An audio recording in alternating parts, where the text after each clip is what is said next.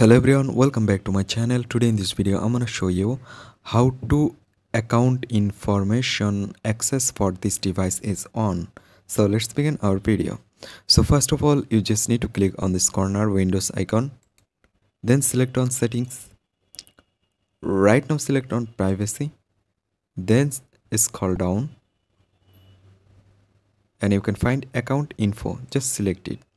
Right now select change and then turn on. So that's it. I hope you can understand. Hope guys this video can help you. Don't forget to like and subscribe to my channel.